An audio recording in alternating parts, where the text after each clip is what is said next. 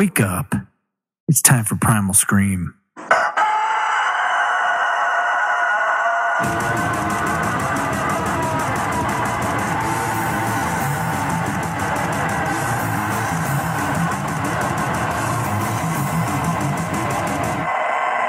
right, we're back. Sweet. It is October 5th.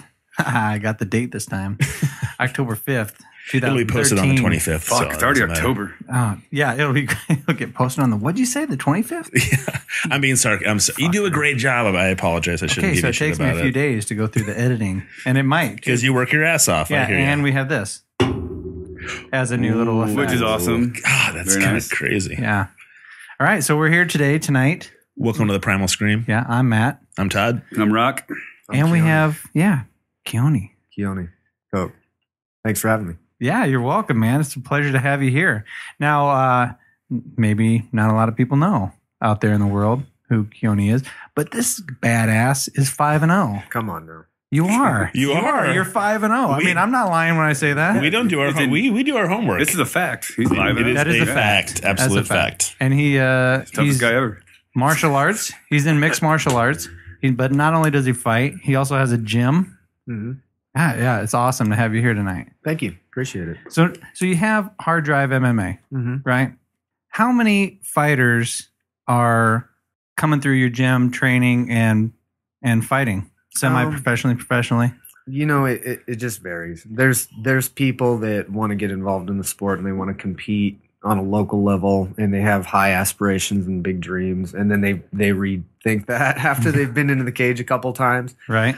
So it's always changing, but you know, as a base, we have anywhere from 15 to 25 active competitors, amateur and professional, that are, you know, really going for, you know, high goals and high expectations. Wow, that's So, awesome. Yeah. That's impressive. Yeah. And so when we fill up a room of people, you know, 10 to 15, 25 people that are all working out at a really, really high intensity, it's something to behold, you know. And a lot of people are intimidated to even come into that environment. Mm-hmm. But the great thing about Hard Drive now is, you know, we're open to the public. We're teaching basic skills and basic classes for anybody. So Jiu-jitsu. kickboxing, boxing. And then, of course, there's Team Hard Drive where, you know, if you're a professional or amateur that wants to compete in the highest levels, you'd go to the team practice. And that's where the real stuff goes down. How do you balance the fighting with the gym? You got like, You know, I haven't been competing very consistently for a long time. It was, I was competing really infrequently. I was competing just to show my guys that I knew what I was talking about. My journey in the martial arts was really a personal one, but it never was really positioned to compete. It was just to test myself and to learn to defend myself and give myself self-confidence. A lot of the things that people get into the martial arts for in the first place. And what happened was I started finding people that would actually train with me over a decade ago, and they wanted to fight. You know, there's 4 or 5 guys in the basement, and they went, I want to see if I'm any good. And we were. You know, we kind of undervalued ourselves or underrated ourselves because we came out of a basement and we had no teachers. But we competed really, really aggressively. You know, and we were undefeated for a long, long time as a team. So it's been a really interesting journey. that's an awesome story. Yeah. I like that. Yeah, just coming out of the basement. Oh, fuck yeah. That's great. It's like one of those Hollywood movie kind of deals. I like it. Well, Sweet. and people, when it comes to mixed martial arts, there's this conception that these guys train in these big gyms or these old school boxing gyms. When mixed martial arts first started, there wasn't a lot of places to train. There were a few of those big gyms across the country, but there was basically a lot of people getting together and training. So I would go over to my buddy Dave Scherzer, who's the what I call the co-founder, because he founded Hard Drive and I had my own team, Hybrid, and we kind of came together. But I'd go over to Dave's house and we'd be training in a garage on 2 layers of carpet padding and carpet. And there was like a bag and an Airdyne bike, and it was just sprints for like half an hour and then beat the hell out of each other, just beat each other's asses. Like 100 degrees out, people slobbering all over each other. It was, you know, people have no idea what mixed martial arts had to really evolve and go through to become what you see today. It's been a hell of a ride, that's for sure. And I'll say you guys put a lot of work into making those basements workout friendly. Yeah. You know, the walls were matted, floors were matted, you had Yeah. bags hanging and everything. It was pretty cool to see how you utilize that space. Yeah, we took it seriously, but you know what's really cool is before that we didn't. We had mats on the floor in a cement wall in a basement. So when you would clinch up with somebody on the wall and they would base out and drop their hips, it was like a cheese grater on your hands behind these guys' backs. Oh, There were exposed electrical outlets and people getting cut on. I mean, it was crazy shit that was going on there. But before even that, we were training in chicken coops and in living rooms. And you wouldn't believe some of the stories that I'd tell you. Well, it only makes sense if you have nowhere to go. You're going to have to make do with what you have. Yeah. I was going to tell you, Kenny, is that I met when Rock and I started working together. I play tennis a lot.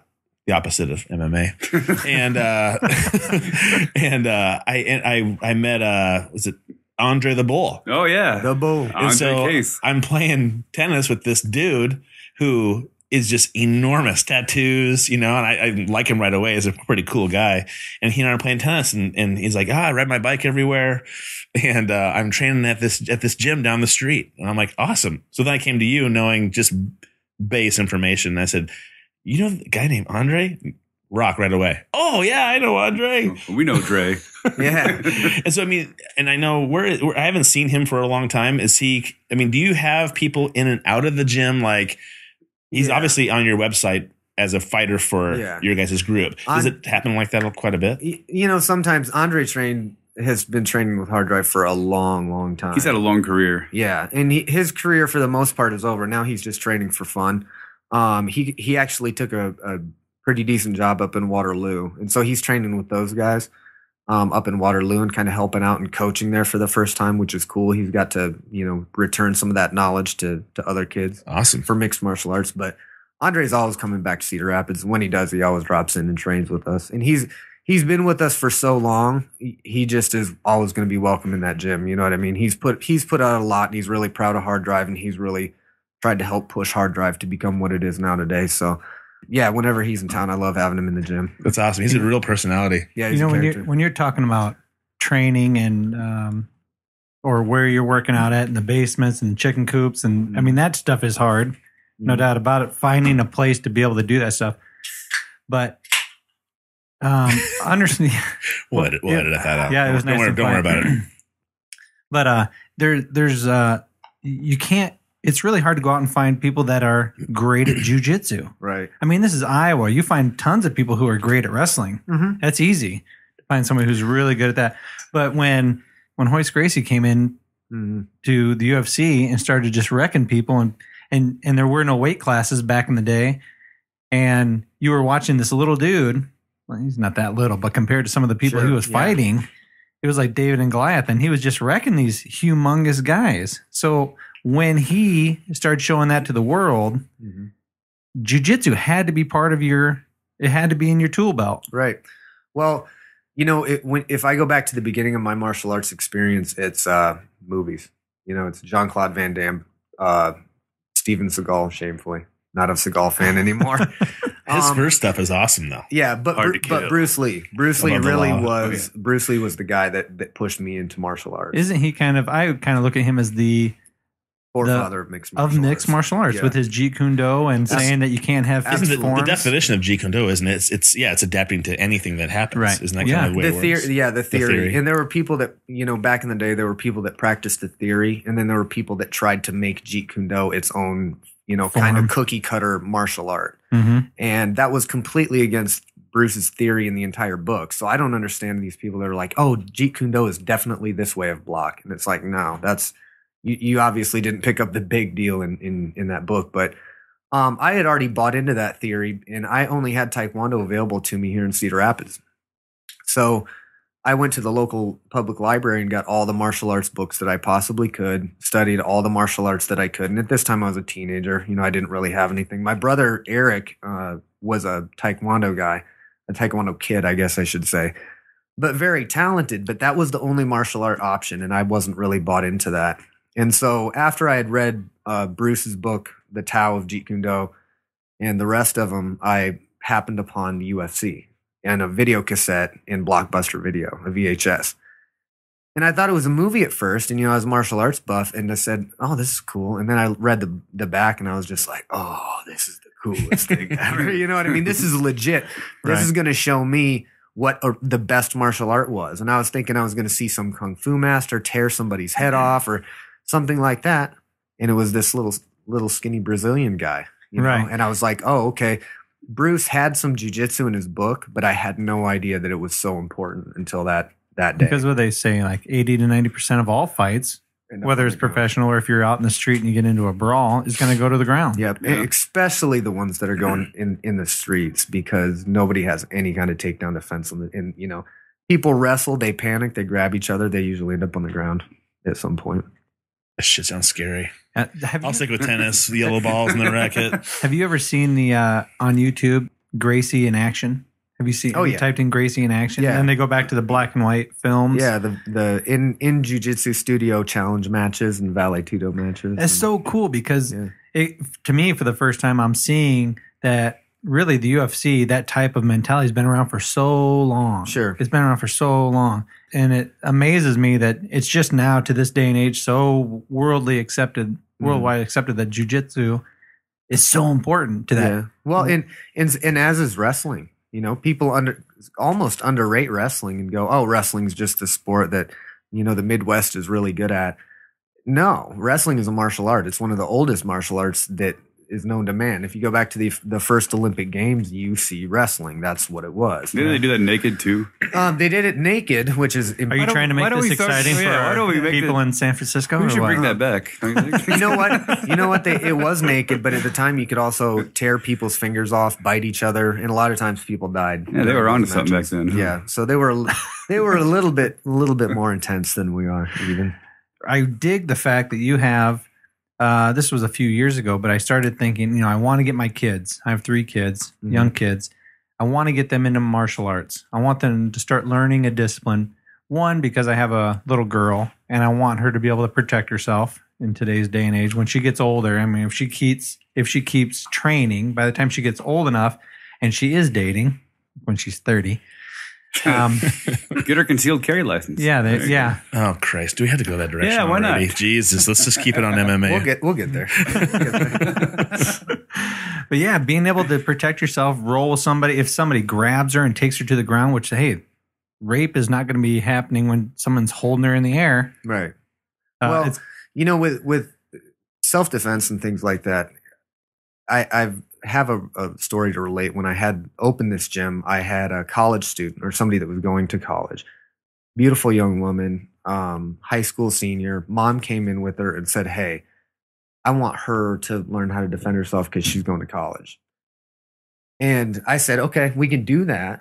But what we need to do about this first is be logical and understand she's about 100 pounds.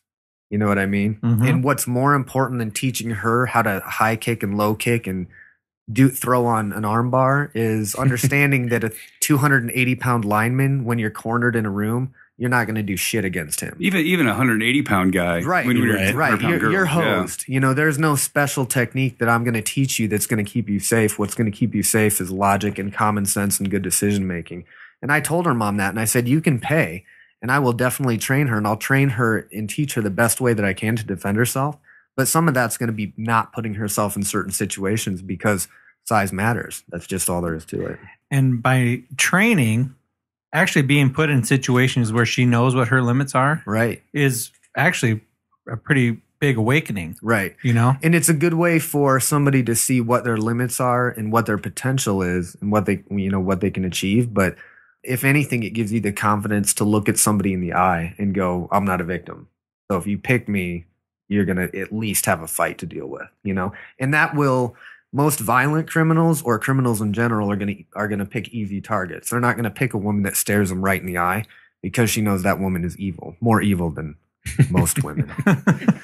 Because when I think of, things are changing a lot. You see like Ronda Rousey out there, and I know she's an Olympic judo. Yeah. I mean, shit. Her mom won the gold, right? Did she? I didn't even know that. Wait, I think her mom was the first one who got into the Olympics. I think Ronda's the first one who won a medal. Yeah, Ronda's the gold medalist. I'm pretty. But sure. I mean, she had her mom, you know, backing her play the whole time. So she's kind of like Wonder Woman compared to the normal ladies. But female mixed martial artists, that's starting to become a much more popular, accepted thing. Yeah, there's a whole new crop of female mixed martial artists, and Rousey's the most publicized, but she's definitely not. She's not the only one. There's a lot of really talented women out there that would beat the living dog shit out of 90% of the men on the planet. I find it crazy, not to digress or anything, but Ronda Rousey's like, what, 8-0? Yeah. All first round armbar submissions, if I'm not mistaken. Yeah. That's crazy. Why can't anybody stop her armbar? Why can't anybody stop Ben Askren's ground? Yeah, good point. if you got something figured out, and that's all you got figured out, and you got it 100% figured out, it's hard to stop. Stick with it. Yeah, why would you? Well, and I think the idea too that she and Dana White, I'm sure, said, "Hey, I'm the hottest. I have this one move that's undefendable at this point. Why not use it as a marketing? Market the shit out of it. If that brings more women into the sport." I don't think she chooses. I don't think she goes into a fight going, okay, it's an armbar. I think it's one of those things where it's so ingrained that when the opportunity is there and it falls into place and it presents itself. But you watch when she throws that armbar. Yeah, she knows she's going to finish it. She throws it in hard and she throws it in hard and fast, and she throws it in from positions you normally don't see arm bars being attempted from. She goes for it hard. She intentionally goes for it from awkward situation, but she gets it, which is pretty awesome. But like John Jones the other day, he was a great fight. He was taken down for the first time ever, in the UFC. So, to have him be, if I'm him and I get taken down and normally no one takes me down and now I don't have to worry about it, to be taken down for the first time, you get off your game. You have a strategy, you have this game plan, right? Yep. Until you get hit for the first time and then it changes. Yeah, he got beat up pretty bad in that fight too. And I think they had to help him out of the damn ring. I think Gustafsson won, but regarding that fight, that is true. You get thrown off and people always going with some kind of game plan in a fight, but you're talking about a fight. You know what I mean? The conditions that you're in change in nanoseconds. And if you blink, you could blink and then wake up and go, what's going on? Where am I at? What happened? And everything was going according to plan until I just woke up. What the hell? You could be dominant. You can be dominating a fight and completely beating the dog shit out of a guy, and he throws a Hail Mary punch and it sneaks through and lasers through your arms, and then you're waking up and you don't know what happened. It happens all the time. Right. As I'm getting more knowledgeable about MMA, I thought it was really curious to hear a conversation about guys talk about how small those gloves are, and even if you have a good defense, it's so much harder because you don't have those big gloves to kind of block and get in the way, and that even people can, like you said, sneak things in. And I this is just me, and it's like guys that are built for the military. I just know that I'm not one of those people. It's like these MMA guys. I just think they're badasses, and I admire them so much. You talk about being in a fight, right? I honestly think that I don't think I've ever really been in like a knockdown, drag out fight, even as a bouncer. I don't think I ever did that. And now listening to all these podcasts and MMA stuff, I'm like, I think I'm good never having that happen. Like you said, getting popped by somebody, it changes your whole, it changes everything. Yeah. And it sounds scary. Well, it's one of those things that if you were to continually get hit in training, I'm assuming, because I've been in a couple boxing smokers at Fort Bragg, and we did training for a few months before that. But the more things happen to you and the more you're getting hit in training and stuff, I'm sure you get accustomed to it. But how do you guys deal with when I got knocked out? It was just when I got hit really hard, it was all of a sudden I went from tunnel vision to pinpoints. I'm seeing nothing but pinpoints. How do you guys work through that? Well, we don't really always take it to that level. A lot of mixed martial arts, it's so diverse in terms of range. You have to work a lot of skill, and you can't spar. A lot of these boxers that go in there and they start as amateur boxers and they go pro, and 3 years later they can't talk the same. And this is a real issue. I like to be a little bit smarter than that now. We've been in some big, long. It's funny because it's ironic. I just got a concussion the other day sparring. And it's maybe the third one I've had in my life, because usually my big focus is on defense. If you're getting hit, ultimately your defense is lacking, right, and needs to get better, whether it's in boxing or martial arts or whatever. So I try to make my defense so good I don't take a lot of punches, even when we are sparring hard. But we limit the hard sparring we do now because, when we're done doing this, we need to be able to do something else. Yeah. You know what I mean? That shit adds up, huh? It does. Yeah. It does. And it's weird because I've seen a lot of studies and a lot of things lately on post-traumatic syndrome from concussions, and we're seeing this now in the NFL. Junior Seau just committed suicide, and they, you know, No shit. Yeah, you didn't hear about No. that? Yeah, like a year ago, he killed himself. Oh, I'll be damned.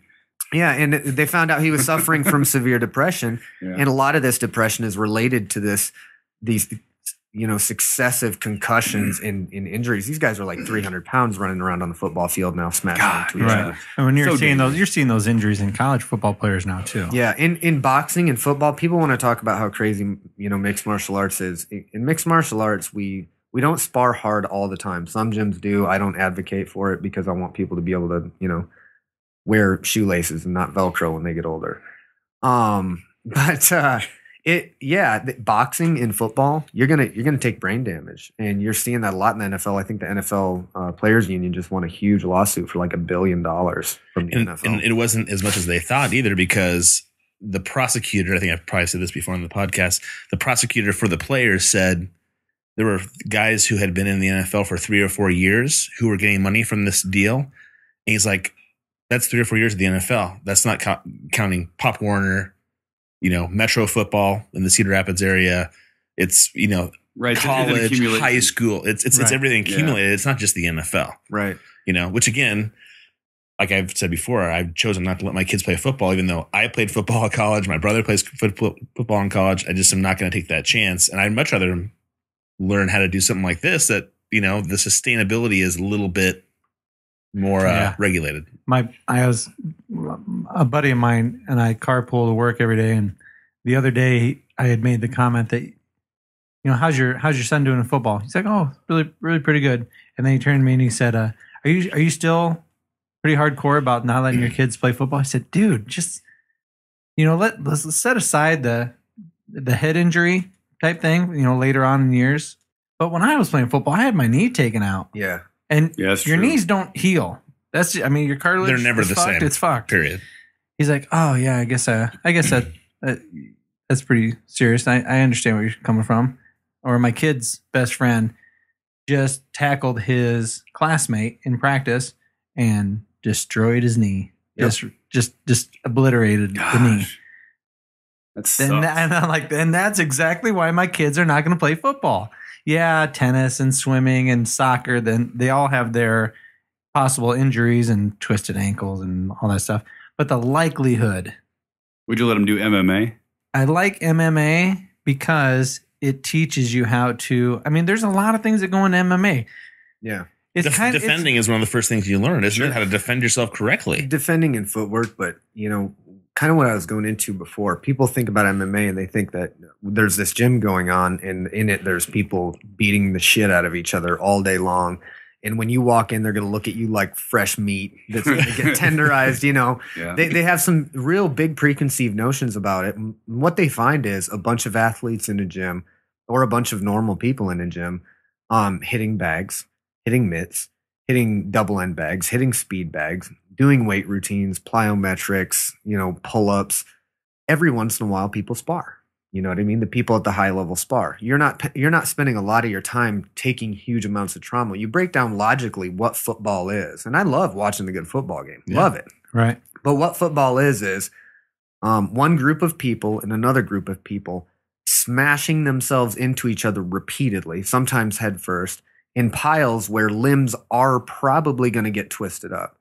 In all of the time that I've been in mixed martial arts, the worst injury I had was a minor shoulder separation and a broken hand in competition just this last time. That's it. You know, that's pretty good. Outside of a couple concussions, if I would have been playing football this whole time, I would be fucked up, I promise you. Yeah. You know? So what do you prefer, stand-up game or ground game for yourself personally? Ground game. I like the idea that I can take somebody to the ground, force them into a position that they can't help themselves, and render them unconscious, break their arm, without beating the dog shit out of somebody or having the potential because when you're in a striking match, you know, and you're going up against a good striker, sometimes a good striker is used to training a certain way, and a crazy, wild attacker can catch him. It happens from time to time. You don't really see that with the jiu-jitsu game. If you have a jiu-jitsu master, the only person that's really going to give him trouble in anything is a jiu-jitsu master. That's just the way it is. And I will say too, from personal or experience, somebody who doesn't allow that to go to the ground. Right. If you can stop the takedown and you repeatedly, like Iceman, Chuck Liddell. He was great at stuffing the takedown because he had such heavy hands. Yeah. He was so good on his feet and he had such a solid chin. He wouldn't let people take him to the ground. So all these people that had great jujitsu. Yeah, and he had a good wrestling base too. Yeah. He wasn't a bad wrestler. A lot of people don't know that about Chuck Liddell. He actually was a great wrestler before and he did karate, Koyushikin karate, but a lot of people didn't want to stand with him, so they tried to take him down and find out he had a good base, and then he just beat him up. Then he'd be mentally in their head. But I like jiu-jitsu personally because I'll be doing jiu-jitsu for the rest of my life. It's low impact. When you get really good at it, you're not really doing any big, explosive, dangerous situations. It's a great fucking workout. It's a great workout. Yeah. It's real smooth and it's real. It's not traumatic. With striking, even holding mitts, the impact of that over time, the thousands of repetitions, the thousands of impacts your knuckles have on a bag or on a surface. It takes its toll, just like jogging does and running. High impact running. But jiu-jitsu is really smooth, really liquid. And a lot more gentle. I don't have to knock somebody unconscious or give them brain damage. That's not my goal. My goal is to put them to sleep and walk away. Because 4 out of your 5 fights have been submission. Chokes. Yeah. And that's not really accurate because a lot of people, it's just chokes. There have been a couple guys I'd beat the shit out of before I choked them out. Like the first guy that I fought, I'd elbowed him something like 70 times. Oh, it's terrible. And freaking terrible. And he didn't cut. He truly had thick skin, and he was okay.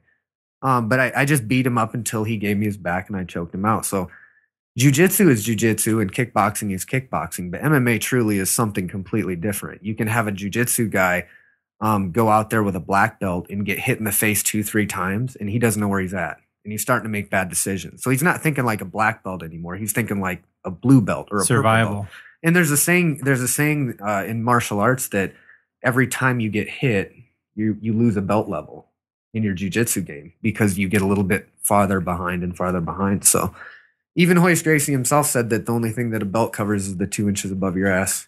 Yeah. And the rest is up to you. You know what made me really sad about him? When he came back and fought Matt Hughes. Yeah. And Matt Hughes just obliterated him. It just made me so sad because he's such a legend. You have that guy on such a pedestal. To have him come in and you're thinking, okay, he's awesome at jiu-jitsu. God, I really wanted him to take Matt Hughes down and because of his knowledge, finish him. You're talking about Gracie? Yeah. What am I saying? Am I saying? Hoist Gracie. Wrong? Matt Hughes. Yeah. I got you. So that was sad for me. Well, and the UFC was almost dead in the water. MMA was almost dead in the water. When we were competing, we were, way back in the day in the basements and such. We were driving 4 to 8 hours sometimes to fight in barns. And I'm not kidding at all.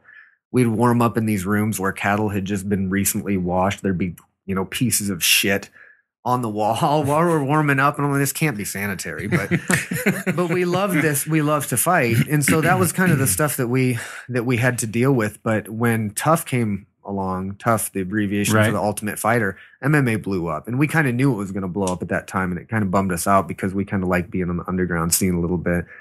But it really, really blew up at that time. And it went from being blacklisted on cable networks, and John McCain said it was human cockfighting and blah, blah, blah. Cock. Right. Cock. That's all I heard in that sentence. It really blew up, and a lot of people didn't know who Hoist Gracie were. They knew who Matt Hughes were, and they were familiar with him, but a lot of those new fans weren't really connected with the old school. And when they announced that fight, I'm like, oh man, Hughes is going to destroy him. Hoist will never be able to get him down. He's too good a wrestler. I didn't think Hughes was going to submit him, but all the more impressive. I mean, he took his back and he just started pounding on him left and right. Yep.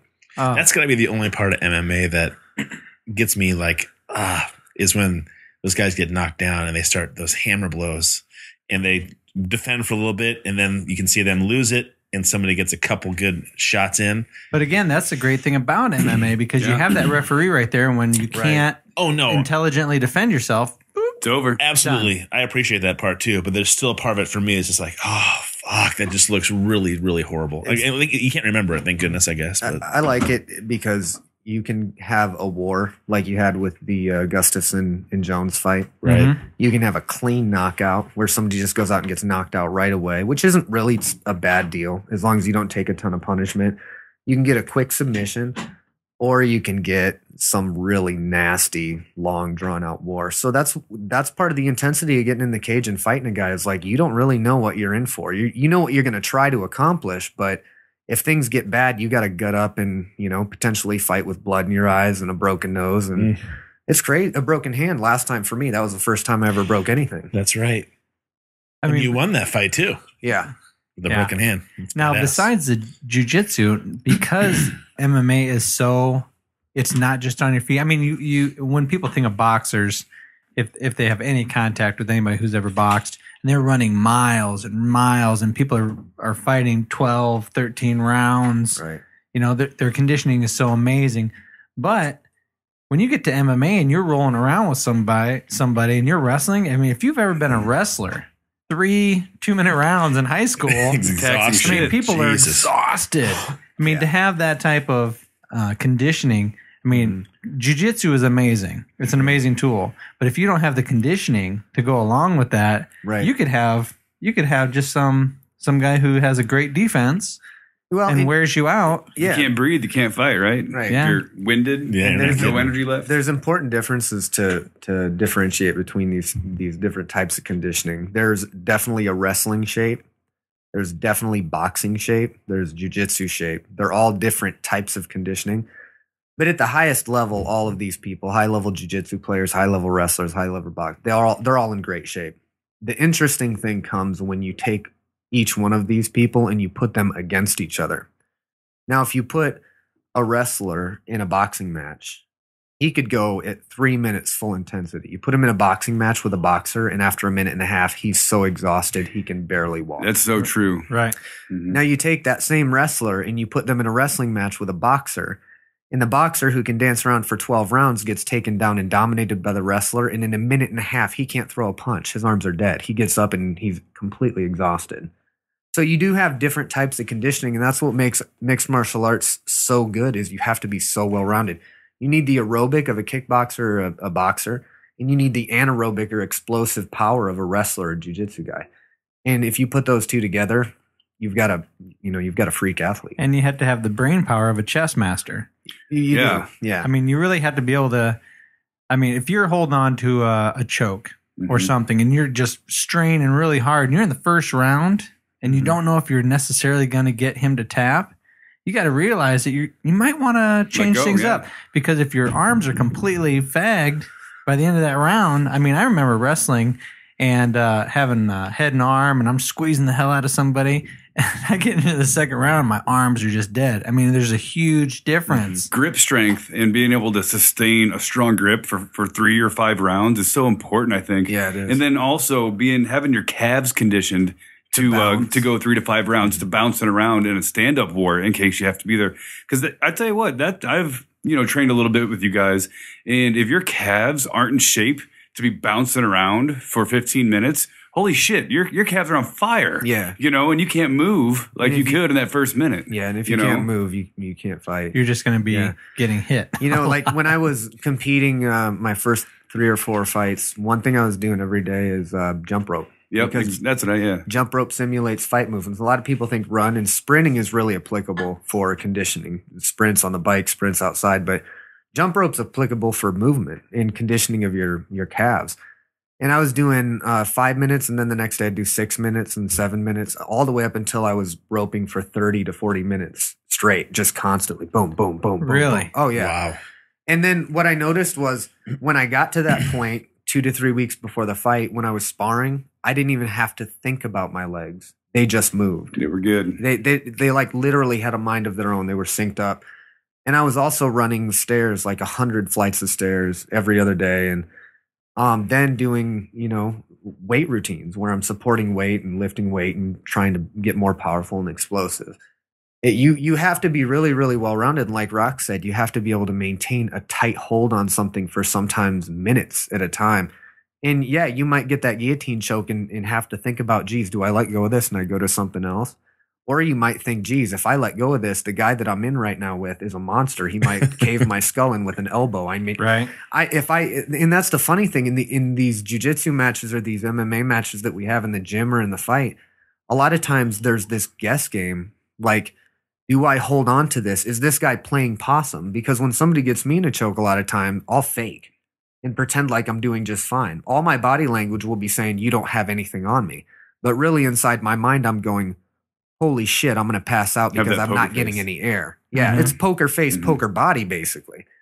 And so if I hang on long enough, I can get out of that choke or maybe make them think, oh, geez, I'm never going to get this. I got to let go. Well, that may be my only hope too. So there is a very real chess match, unspoken chess match going on all the time. That's amazing. Who's really good at that? It really is awesome. That last Ben Askren fight where he went for so many different chokes, so many different submissions, but he would only hang on to him for maybe a few seconds because he knew immediately like, oh, that's going to cost too much energy. Probably not going to get it. Yep. Let's just keep on, peppering him with punches to the side of the head and stuff like that. Yep. And he said after the fight too that because they of course asked him, why didn't you put more effort into some of those submissions? And he said, hey, if it's not there, it's not there. Why waste all my energy? Why burn my arms out? Right. Exactly. So what are your thoughts on other ways of training? Obviously, you're a mixed martial arts guy. What's the one that's kickboxing? Kasama, Zumba. Zumba is pretty kick-ass. Kasama, CrossFit. What are your thoughts on some of these other ways of training? You know what? For me, it's all about training. It's all about getting in the gym and getting off the couch, proving that you can accomplish something and you can hit some kind of goal. If your goal is to lose weight and you do lose weight, then you're going to get some kind of confident after result of that. Who gives a shit? You know what I mean? I just think people need to understand that now that there's more of us living in the city, less of us doing production jobs, less of us farming, less of us moving and being active, we need to be more proactive. And get into whatever, it doesn't matter what gym you need to get into a gym and start moving your ass and find whatever workout works for you. But I think a lot of these people get into these workout wars and you see these memes on these stupid fucking memes on Facebook like CrossFit sucks, man. CrossFit guys think this, but actually I could lift a fucking ton of weight. Nobody gives a shit, dude. Honestly, you know what I mean? Osama's way better than CrossFit. Yeah. It's like, is this what you guys got? You know what I mean? You got sports for this shit. Why are you trying to dog on what they're doing if what they are doing works and they like it? I just don't see it. I don't see a big I applaud anybody for getting up off the couch and working out. Exactly. Yeah. I don't care what it is. There's some things that are obviously more effective than others, and I think the results will show. Well, I like the bar lifting, pull-ups, that kind of stuff, kettlebell workouts. That's got to be all grip kind of stuff, right? That definitely builds up a grip strength and builds up the ability to sustain a good grip for a long time, like we were talking about earlier. I've been working out intensely for a long time, and I'll say like the conditioning workouts that I've seen these guys go through, because I hang around a lot of different fighters, they're by far the most intense, most terrible workouts I've ever seen people go through. Your brother, I used to work out with your brother quite a bit. I remember this one workout that our mutual friend had prepared for him, and I read it, and I was like, you gotta be fucking kidding me. Yeah, like it was a joke. He cried. He cried afterwards. I mean, it was that fucking bad. Yeah. Oh my God. And I watched him go through it, and I was like, I don't think I'm going to go through this one with you. You know what I mean? And that same type of workout, my brother and a couple other people put me through before one of my fights at Valhalla at the old gym on 5th Street. And you can't even verbalize what it feels like to be in a position where you can barely lift the weight, but you have just enough in a fighter's heart to get that weight up, and you do it for a minute straight, and then you do something else for a minute straight, and then something else for a minute straight. Fight gone bad. Yeah. Fight gone bad's horrible shit. And then you have fresh opponents that have been licking their chops and waiting for you on the rope side, jumping in and beating the fuck out of you. I hated that in wrestling practice when they would be like, oh yeah, you're out there. Yeah. All right, rotate in. Fresh guy, get in. Fresh guy. So fresh guy. So I'm physically exhausted from the weights that they put me through, and then I get demoralized by having people that normally I could hang against just smacking me around, taking me down at will. People screaming at me, "Get up! Get up! Get up!" And they know, and I know that I physically have no energy to move, but I have to mentally deal with it. So I go through the whole workout, 25 minutes worth.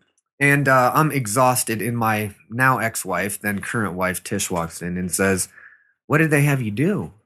And I go, well, they started off with, squat thrusts, and then a minute of this and a minute of this. And I started tearing up, while I was talking about it. Had no idea why I was talking about it, but just reliving and going through my head what had just happened to me was so emotional that I just almost burst into tears. I'm like, I can't talk right now. Just give me a couple minutes and I'll tell you what the workout was all about. I needed time to process what I had just went through. And until you get to a point like that, personally, where you have to like ask yourself, am I going to give up and just quit? Or am I going to keep trying, even though I know that I won't win? Most people never have to ask themselves that question ever in their life. In modern life, they can coast through pretty easily. We have to do that on a daily basis, you know? So it's rough. Do you think that mental game is a huge part of it? It's everything. It's everything. I've beaten people in fights before the fights happen just by looking at them. You know what I mean? Just, you can tell by looking at somebody in the eyes when you're weighing in with them. You know, if somebody smiles or they got all this bravado and, oh, you know, they're all psyched up, I can tell that that's a weak-minded person. And if I just look at them and they can see confidence in your eyes and they know that you're not afraid, a lot of them will shut down before they ever get into the cage. And that's fun to watch too. You can see in the cage a lot when you have two guys staring each other down who has the mental edge. Yeah. You can always just you can tell just by the expressions on their face how one will look right at him, the other one kind of looks the way the whole time. Yeah. One of my up and coming guys, Jordan Sanford, he's just a phenom. He's 6-0, 6 knockouts first round, just annihilating everybody in his path. One of the most gifted, if not the most gifted fighter I've ever trained in my life. He's like, we had a conversation about the psychological aspect of, you know, looking at somebody and being able to tell if there's fear in their eyes and stuff. And he's a very real person and he understands that psychological part of the game like a lot of martial artists don't at his age. And he looked at his opponent in the last weigh-in and he's like, Coach, I saw it. I saw exactly what you're talking about. He broke. He's afraid of me. I can tell. He doesn't want to fight me. The next day, no shit, this actually happened. 2-3 weeks ago, actually. His opponent, 10 minutes before their fight, said that he couldn't close his hand because the MMA glove was too small. The promoter comes up to me and the Iowa commissioner comes up to me with this guy's coach who looks like Kenny Powers, if I do say so myself. Who's awesome, by the way. He's a big, scary dude. Yeah. And he goes, my fighter can't close his hand. He's not fighting. They should have double XL gloves and blah, blah, blah. I look over at this guy's hand and it's not a huge hand. It's smaller than one of my guys' hands who can fit into this glove.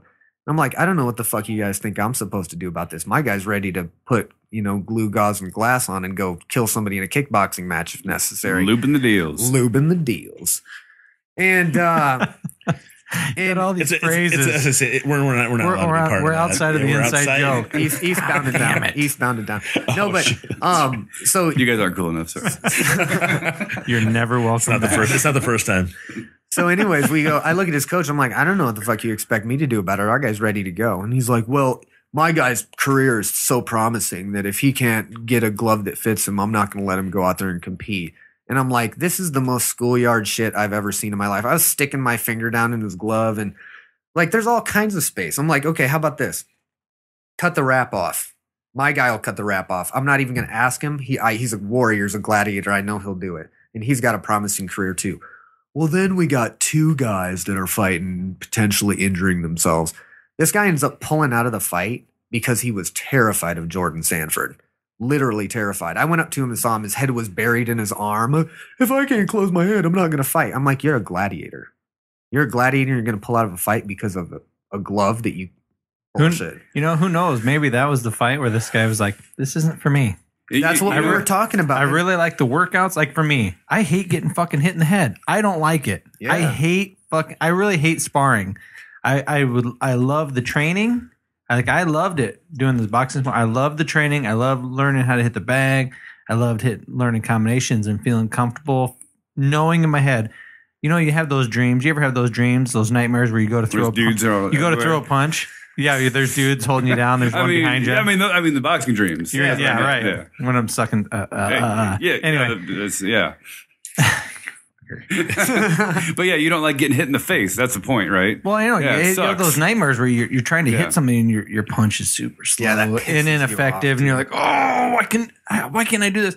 But I mean, I love the workouts. I love learning something. Mm-hmm. You know, I love learning how to defend myself. But I fucking hate getting hit in the face. I just hate it. This guy had fought like 7 or 8 times. So if you make that decision, here's what I say. If you make that decision and you decide when you look into the eyes of Jordan Sanford, and I'm not blaming you because he's a scary fucking guy, but if you did make that decision, go, I'm not going to fight now, when you've signed a contract and told a whole stadium full of people potentially that you are going to fight, you show up and you fucking fight. And if you don't fight, fine. Come up to my guy and to me as a man and say, shit just got real for me. And I realized I just had to come into Jesus. Yeah, absolutely. And you know what? Have some if balls. you don't like getting hit and you're in that situation and you've had an epiphany, come to me and say, I've had an epiphany. This sport isn't right for me. I'm terrified. I got in over my head. And I'll go, okay, you're kind of a pussy, but you're honest. And I like that. You know But what I in mean? that dude's defense, and I'm not trying to make excuses for him, but Jordan Sanford has knocked everybody out, like the fuck out, Like, in the no- first round, very fast, very violent knockouts. I mean, they're scary looking knockouts. Yeah. And maybe somebody came up to him beforehand and said, "Oh, dude, this guy's gonna fuck you up." Yeah, he was going to be a blip on the radar. And Jordan Sanford is a beast. He really he's is. He's ridiculous. Tyson-esque. Is anybody able to pull up these? Do they have any videos of him? And, On YouTube, I'm sure. There's Sure. something. I'll see what I can do. Because I was trying to find your damn fights, and I couldn't. I found you coming into the Colonel Stadium, Low profile. dude. I love Jordan the, Sanford versus Jesus. Yeah. Okay. In that that's an RFA. fight, he knocks Yeah. a guy out. Needless to say. I say the whole Every YouTube fight. video is Is he 5 minutes long, so But I'm assuming this it goes kid pretty is fast. Tyson-esque in his talent. Really? Yeah. He's a guy walked into my gym. He was throwing punches on a heavy bag like a professional boxer would after 5 to 6 years of training. And I go up to him and I went, "Hey Jordan, where'd you box at? Where'd you spend your time boxing? Because you've obviously boxed." He goes, "This is my second day, coach." And I was like, "Well, where did you learn to throw punches like that?" He's like, "Well, I play a lot of UFC on Xbox." And he was dead serious. Really? There you He go. was dead serious. This kid was born to fight, essentially. And after this whole debacle unfolded at these local fights, he goes, "I don't want this to be a win. I don't want this coward on my record." I mean, like this, if I told this kid, your biggest enemy is yourself. If you keep your head straight, you'll be a world champion someday. Well, all right. How help me understand what are the inner circles? What is the route you take from walking in from the street, no idea what you want to do, you just want to roll around, to is UFC the pinnacle? Is that the target you want to get to? What's the ladder you climb? The first thing you do is you come in and Doesn't matter. you realize that you can do it. A lot of people walk into the gym, they want to get in shape, they want to learn how to defend themselves. Everybody's got their own reasons. Some people want to compete right out of the bat. You get into the gym and you start training, first of all, and you reassess what you're capable of. And you get better, you work on skill standing on the ground.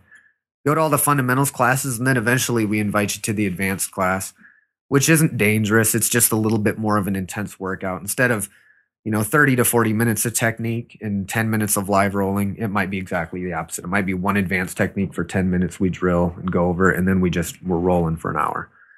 Then eventually go to team hard drive practice, which is essentially a practice to test your mettle in every area, whether it be stand-up, ground, just general conditioning. It's a nasty one. We don't really talk a whole lot about what goes on there, but it's a really, really tough workout, like you would expect from an old school coach, wrestling coach, or any other.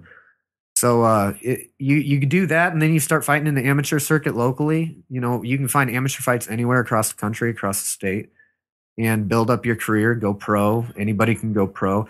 It's really not as glamorous as people think. It's just a lot of time in the gym, and when you get to a certain level, your coaches go, "Hey, if you're ready and you want to, you can." But I have a lot of people that come into hard drive have absolutely no intention of competing, and that they're shitting their pants when they walk in there anyway, which bums me out because it's just not the way that place is. If you knew, you'd be amazed at the type of people we have in there.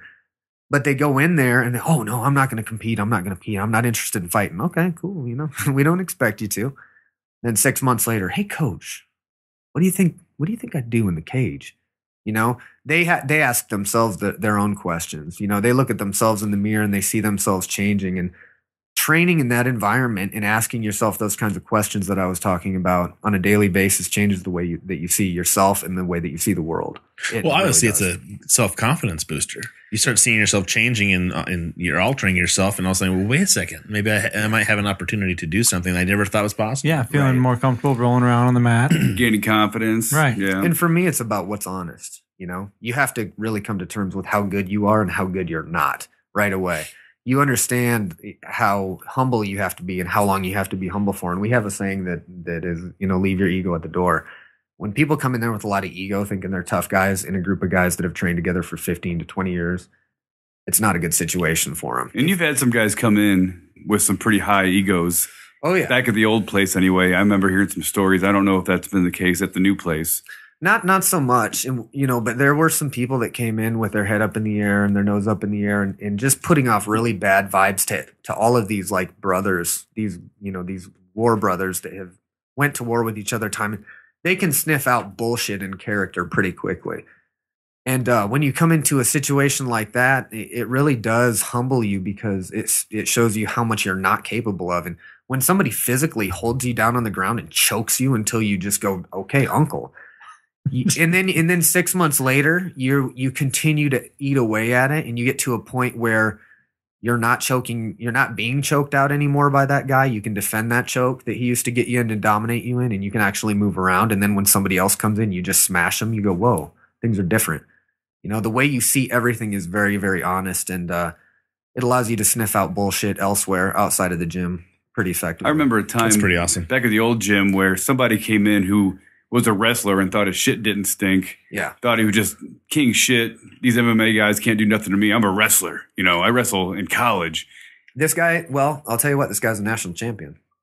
He was legit. And it was either you or your brother just freaking schooled this guy and choked him out multiple times. Yeah, it was me. And just demoralized this dude, you know? Well, what had happened was, I remember exactly what you're talking about. This guy came in with aviator sunglasses on. Nothing against aviators. I love them. Me too. They're awesome. Had his Mirrors on the inside. But had his aviators on and just nose in the air, chest out, strutting. I mean, this was something to behold. And I've seen some cocky walks, but this guy took the fucking cake big time. Walks into the gym, gets into the ring. I want to spar. You got a mouthpiece? No, I don't need one. Yeah, you do. We're not going to break your teeth out. You can't spar. Well, can I roll? Sure. So this guy, Eric Vo, is in the gym. He's from Dubuque. He's always been a good buddy of our gyms. He's training, and this guy gets in there, and that you can tell that this guy's wrestling is not regular good wrestling. It's like high level good wrestling. Like if he wants to throw you around, he's going to. Did he go to Co? Yeah. Okay. I won't name any names because at the time the guy was not in a good place, and he's in a better place now. But he came in and he was going with Vo and just fucking throwing Vo all over the ring, like playing him and just. And Vo's a little guy. Vo's a little guy, but this guy was pretty little too. He was just such a good wrestler. He manhandled Vo. Like what weight class are we talking about? Like one. At the time, the guy was probably like he's probably like 140, 140 to 150. 155. Okay. But really put together in great shape at the time, competition shape. And Vo at the time was like 135, but stringy and not really that strong yet. And this guy threw Vo around and was a dick about it. And you can tell when somebody's going hard and when somebody's going hard enough that they intend to hurt or cause some kind of injury. That was the intensity that he was going at. We call them spazzers. And so I was like, Vo looked up at me at one point. I'm at the edge of the ropes and he's getting thrown all over the place. And he looks up at me. He's like, looks at me, coach, like panic. What am I supposed to do? I'm like, well, you're a fucking fighter, right? Like you fight in a cage, deal with it. This is what you're going to have to deal with. And so the match ends and I go in there and this guy thinks he's just king shit. And I grappled him and I threw a triangle on him immediately. And he picks me up like 2 feet off the air or 2 feet off the ground. And I underhook his legs so that he can't stand all the way up with me and slam me. But he still slams me as hard as he possibly can. I can tell he's being very colorful with it. And that's when I put on the show. Put on a clinic, so to speak.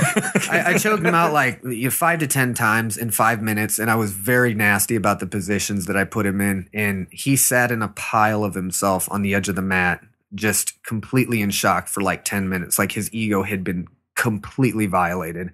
He left and we didn't see him again for, probably like a year.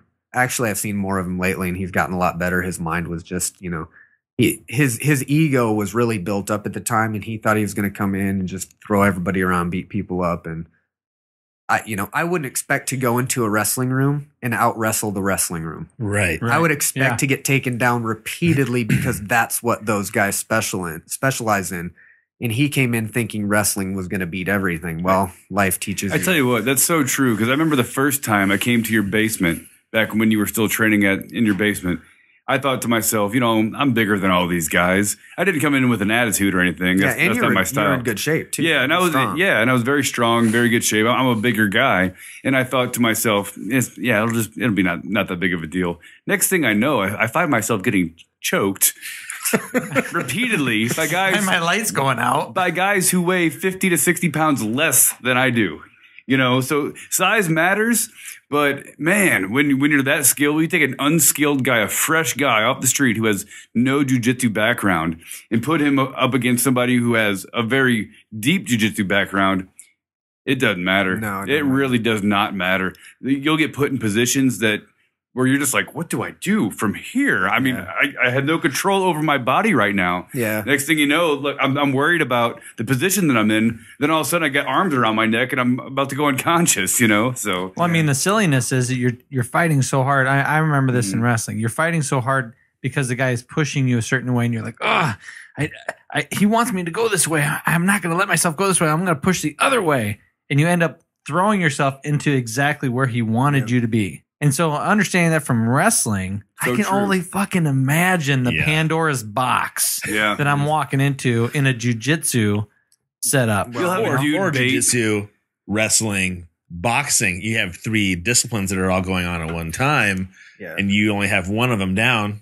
And so it's like you can only imagine. But if it's grappling, you'd think that straight grappling, jiu-jitsu, size is going to matter a lot even if you're not trained or understand much about jiu-jitsu. But man, it really doesn't matter much if you don't know what you're doing. If you don't know what you're doing at all, you're fucked. I don't care how small the guy is. I really don't. Well, and the wrestling match ends on the ground. If you pin somebody, the match is over. In a traditional match. Whereas jiu-jitsu, that's where they begin. That's where triangles and arm bars and sweeps and submissions and all that stuff lies. In a stand-up grappling exchange, jiu-jitsu black belt rarely is going to beat a judo black belt in any kind of throw. They're not going to ever beat Olympic wrestler ever in any kind of takedown. I mean, very rarely maybe, but highly unlikely. But on the ground, jiu-jitsu is a different thing. Jiu-jitsu, especially Brazilian jiu-jitsu, says we're not going to focus on being big because the Gracies weren't big. They were small and they had to adapt to it. What they're going to focus on is when somebody big gets on us, we're going to use whatever leverage and technical prowess we can to eliminate their strength advantage. And the only thing that's going to beat a skilled guy is a bigger, stronger skilled guy. I remember watching the Gracies and going, oh my God, he's grabbing him and pulling him down on top of him. He's basically saying, please lay on top of me. Yeah, get in here. And get some, and I couldn't wrap my head around that. Man time. He was like the only guy that was very good at jiu-jitsu back in those days, right? Oh, yeah. Well, in the UFC, yeah. And the Gracies set the first UFC up to illustrate Brazilian jiu-jitsu's effectiveness. Like Rorion Gracie was the first one who started the UFC, and then he sold it to SEG, who sold it to Zuffa. But it was originally set up to display their arts. They knew that they would do well, but the world didn't know that they would do so well against such diverse competition. Well, you look up Frank Shamrock's fights on UFC and his brother's fights, and you're thinking, oh my God, these guys are just fucking crazy. Look at these takedowns. They're just slamming people. And then Frank Shamrock goes in against Gracie and he's fucking tapping within the first round. And Ken Shamrock. Yeah, the post fight interview was like, he goes, I had no idea how to do this. This is so completely different for me. Yeah. I had no idea how to even work against this. It's amazing when you think of, stereotypically you think of this nightmare in a dark alley, this guy coming at you. And you think, you know what? A little guy, he can somewhat take care of himself. You don't have to be totally scared out of your mind when you just look at somebody, because the Shamrocks were fucking intimidating looking motherfuckers. Are you obviously you're a fan of UFC? Do you have fighters that you like and that you follow, or not really? You're into your. When I was a kid, and I say kid, meaning 14, 15, when I first got into the UFC and in mixed martial arts. In the beginning, I was a big fan of Hoist Gracie, obviously, because he really showed me a different look of martial arts on the ground that I knew that I needed at that point that I didn't have. And Ken Shamrock, I thought he was cool. He was real theatric and big and vocal and boisterous. And I had favorites for a while. When we started competing, I stopped looking at them as sports heroes. When we started competing really seriously, now I watch the UFC. I don't even know when the UFCs were on. They're on so much anyway. But now when I watch them, I'm watching them basically for technical information. I'm watching them to study people, see what they do. It's more of a job related thing. I'm not really interested. Yeah, there's actually one. There's actually one on tonight. Yeah, is there? Yep. Yeah. Who is it? I don't even know. I don't. Is it a pay-per-view or is it a Fox one? It's pay-per-view. It's pay-per-view. Is it? Okay. Yeah. It's pay-per-view. I was like, I wonder what these guys are doing after the podcast. Is it GSP versus Hendricks, baby? No, It better not be. it's No, not. I don't want to miss that. No, one. it's not. I don't want Yeah. to see GSP All right. get knocked Well, out. let's figure this out. We know. You know what? That GSP. That's a great segue. Yeah. That's a great segue. You know how he's been accused of oiling up, Yeah. slicking up. Yeah. Do you see that even? Well, I saw where you're at. Yeah, you see that from time to time, but you don't really see it. And when people accuse people of it, usually the people they're accusing are the ones that are winning the fights. But I know that there's a lot of fighters that takes sodium baths, and they'll do like a Epsom salt bath the night before weigh-ins to cut a little bit of water out. That salt draws water out of your body. Okay. And some of them will put baby oil in the bath, and it will essentially soak into the skin and pores. And then when they start to sweat the next time they sweat, the idea is that oil comes out, and Wow. there's nothing you can do to say I oiled because it's in my skin. Right. Right. Is But it's this oil. is this any sport where somebody finds an edge, where they find a way to alter something to give them an edge in something? There it could be, yeah, but think about oil. So oil, or if I grease up and I'm what am I? Am I a striker that doesn't want to get taken down? Fine. So I'm an oiled up striker that doesn't want to get taken down, and then I slip on a decal, and then the guy jumps on my back, and because I have oil on me, easily slides his forearm underneath my throat and chokes me out. Okay. There are variables in each direction. So if you are oiling, it's basically pointless. It's some kind of obsessive thing that you have that makes you think you have a mental edge. I don't think he's oiling. If he is, I don't think it matters. If somebody gets on that chin, they get on that chin. I can't wait till he loses. Great perspective, though. You can't wait till what? GSP loses. You don't like GSP? No, he's so boring to me. I want to see Ben Askren, current Bellator welterweight champion. I want to see And him. unstoppable takedown. Yeah, force. he's like 12-0. Nobody's even come close to beating him. I wish Dana White would give him a contract, give him like 1 or 2 fights, which he will win those 2 fights, and then give him a title shot. That's what I I would think. love to see that. I think one fight, honestly. I think if he's got a dominant run of Bellator title defenses, he goes into them, gets one fight. If he shows the dominance that he shows in Bellator and UFC, give him a title shot. I'm bummed. I'm going to be out of town for the Bellator fight. Ugh. Oh yeah, you are? Bellator's coming to town. Yeah. Rapids, God, yeah. I was Me too. in. I D-Love. was so ready to go. Oh, okay. How many fighters do you have in that? 2. You have 2 fighters in that. Is Jordan in that one? No, he's going to be fighting in the RFA December 25th. Or I'm sorry, October 25th. Steve Carl is going to be fighting for the World Series of Fighting title on the 26th of October in Miami, Florida. Who I've cornered, by the way. Yeah, no big deal. No big for deal Rock. for me. I was on TV. Corner not a champions problem. on the reg.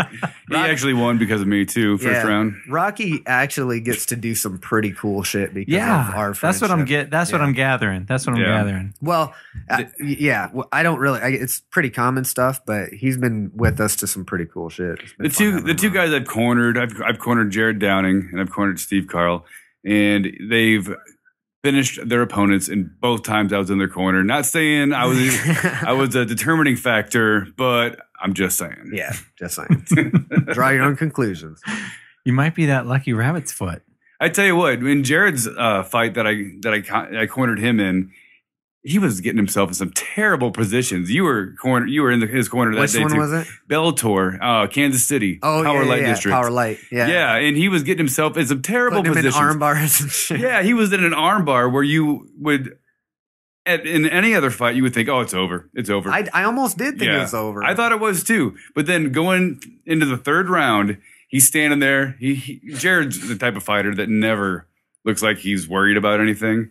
You know, he looks at me in his corner. He just gives me a wink. He just winks at me, goes out there and subs the guy. Chokes the guy out real quick. You know, so. Yeah. It's funny. For all the people that get hurt doing MMA, which there are some people that get hurt, a lot of fights go off without a hitch where nobody really takes any real damage. It ends in a submission. Both guys go home a little sore, stiffer, and everything's fine.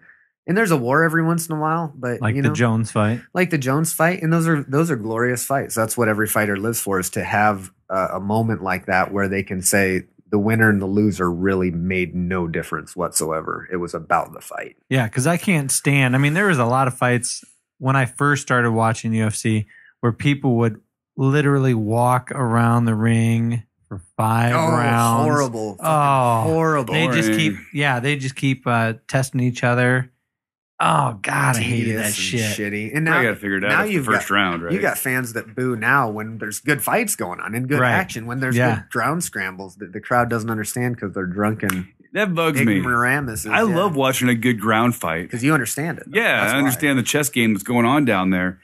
But yeah, you're right. The drunk fans, they want a little more action. If you don't understand the chess game of the jiu-jitsu, which most American fans don't, Japanese fans do, and it's different watching a Japanese event because they're dead silent. There's not a pin drop in a 100,000 person. Really? Yeah. Oh yeah, they're dead quiet.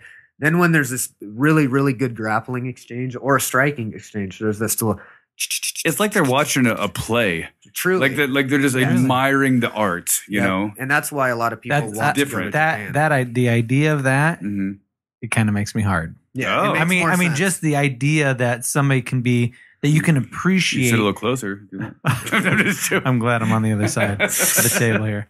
Well, I mean, but it makes you appreciate just how much intelligence, how much skill goes into what you are watching, that they appreciate it. Sure. You know, it's not just a bunch of dumb brutes. That's what it is. Drinking beer. Exactly. And wanting to fight in the stands. In my day, I could have benched 225 and fucking kicked the shit out of a whole carload of guys. They always talk about what they would do if they were in the cage. Yeah, and if they wouldn't have missed their shot back in the day. I mean, granted, there are some amazing freaks of nature out there. You could pound them in the face, and it doesn't matter. I knew a guy in the military who could drink fifths of alcohol, and he would not pass out. He wouldn't throw up. I mean, there's people that are just kind of freaks of nature. Me, you hit me in the head, I get a headache. I'm like, all right, I'm kind of done.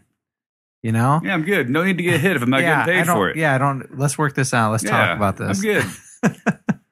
But there are those people who can take a lot of fucking punishment. I mean, like there are. Iceman Chuck Liddell. There are those people. It's kind of like those guys who love when it was the WWF. You know, they had those iconic people like Hulk Hogan and oh yeah, brother. Oh, the Macho Man. Macho Man. What about was it Ravishing Rick Rude? Oh, Rude was the man. He was great. Who was the guy, the 2x4? Hacksaw Jim Duggan.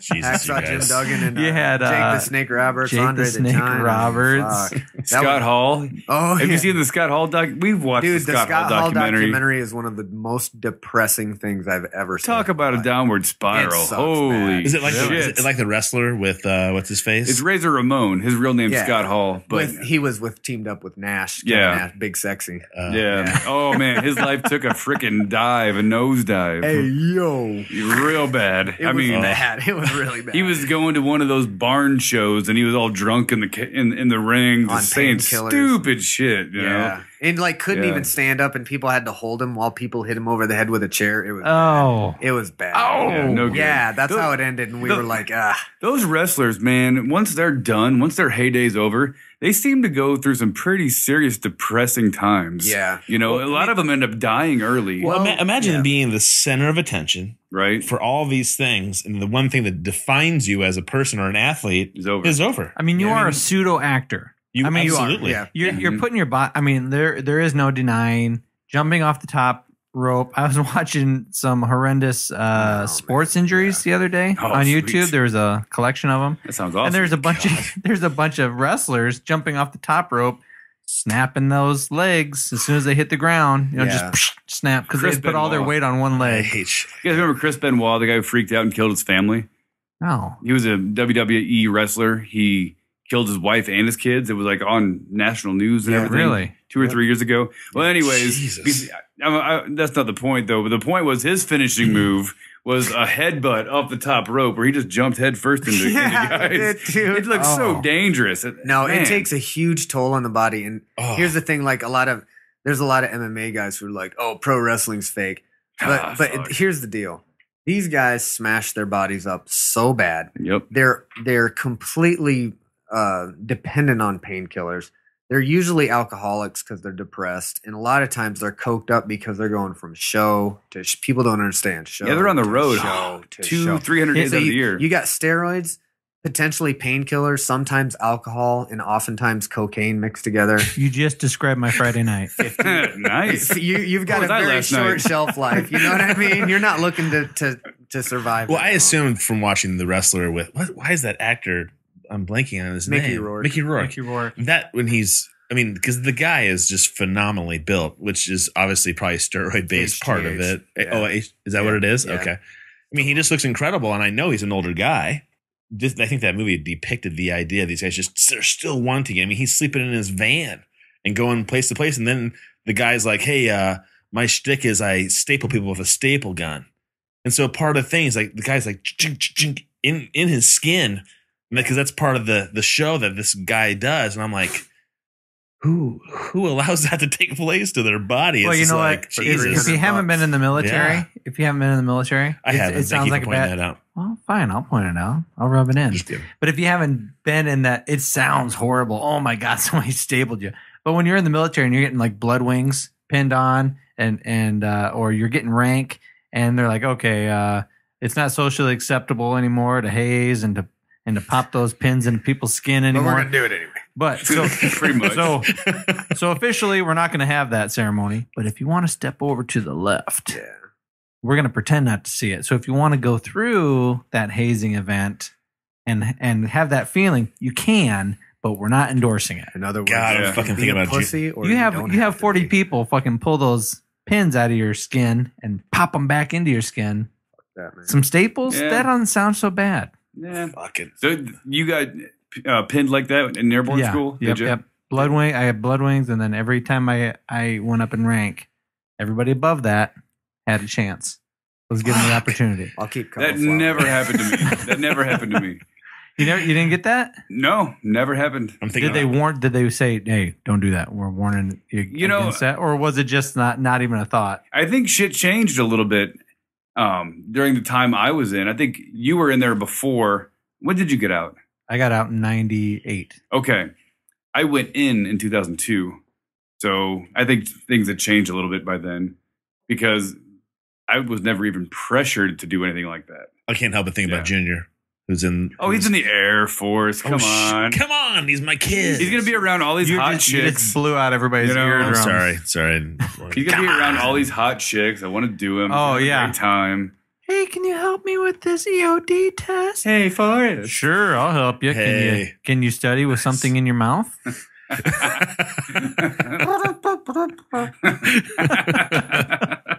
Do you think that there are going to be heavyweights that ever have the kind of like long drawn out 5-minute 5-round like flyweights do in MMA? Was that ever possible? I mean, is it just physically impossible because there's so much muscle mass and blood and the heavyweights? You know, it's kind of funny because I was talking to my buddy the other day about Alistair Overeem.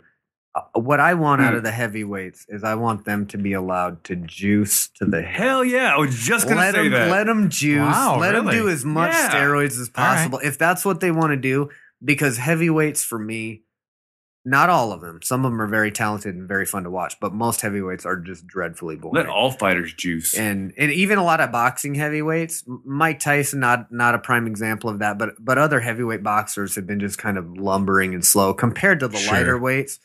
I mean, it doesn't sound politically correct to say it, but I'd love to see Alistair Overeem fight heavyweight juiced as we can get him. You know what I mean? And let the other heavyweights do the same thing, and then let the lighter weight guys move around a little quicker, like nature allows them. Sounds politically correct to me. Now, sounds fine to me. Do you think the problem is that we don't? Why don't we just have sports and we say, okay, listen, you're gonna be a professional athlete. If you want to play at this level, juicing is optional. And if you want to be the probably best, goes to do it. It probably goes to the libertarian kind of point of view of saying, if that's what you want to do, It's your body. then it's your body. Yeah, you go right ahead and do it. And if it means that Yeah. it makes something more exciting or makes you a better athlete, then so be it. If you own your body, then Yeah. you should be able to put inside your body what you want to put inside. And if you it. choose to fuck it up in that instance, Well, as far as I'm concerned, You and I then talked about this go just for the it. other day. I was saying that, like he who shall not be named. What Joe Rogan says, if we had things like shamans around and they were able to say, this is how you take it, you're in a safe environment, we've been educated, this is the right way to do things, drug usage wouldn't be as bad as it is. But what we have nowadays is people who want to get bigger, who want to get stronger, who want to have this experience, who don't want to feel pain, and there's nobody to guide them. making it illegal kind of gives people that curiosity, I think. Well, or the lack of intelligence to do it correctly. You may bring up a great point about educating people about it.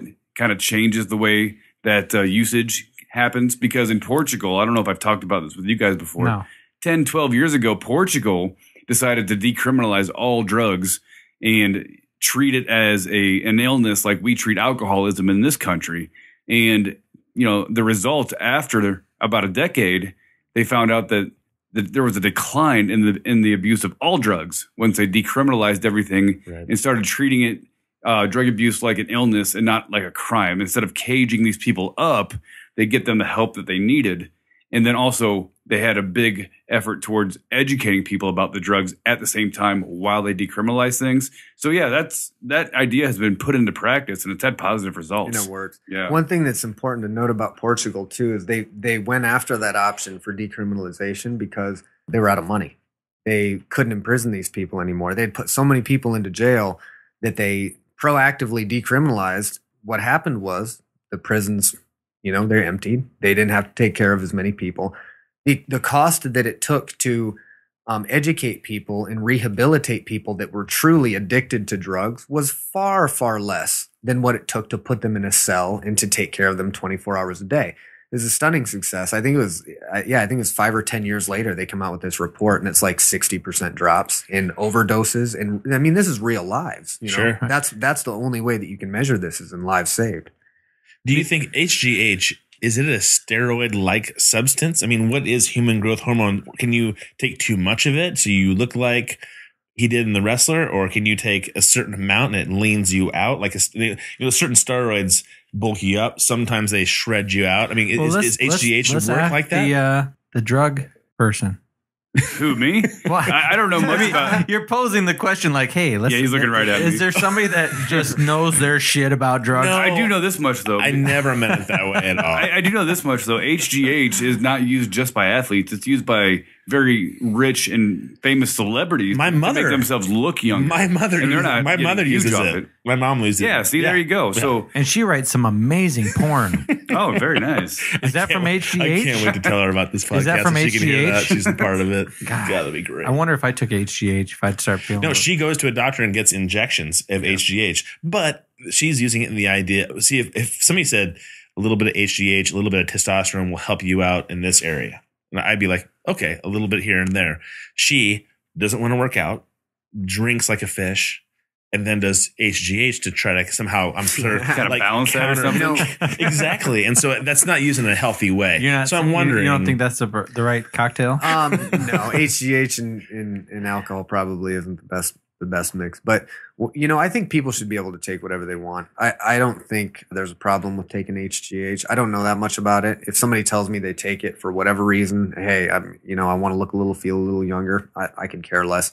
If Stallone endorses it and carries it through airports, then fine. But and it looks like he does. Yeah, Jesus. and he's yoked, and if he's still alive, a lot of other actors his age, have kicked the bucket. So I don't really have a problem with it. I don't know that much about it, and I wouldn't be opposed to taking it if I felt I needed to. But I think the bigger issue in this country isn't, how do I get stronger? How do I feel better? It's how do I eat better? You know what I mean? Oh. Sure. People's diets are just complete shit.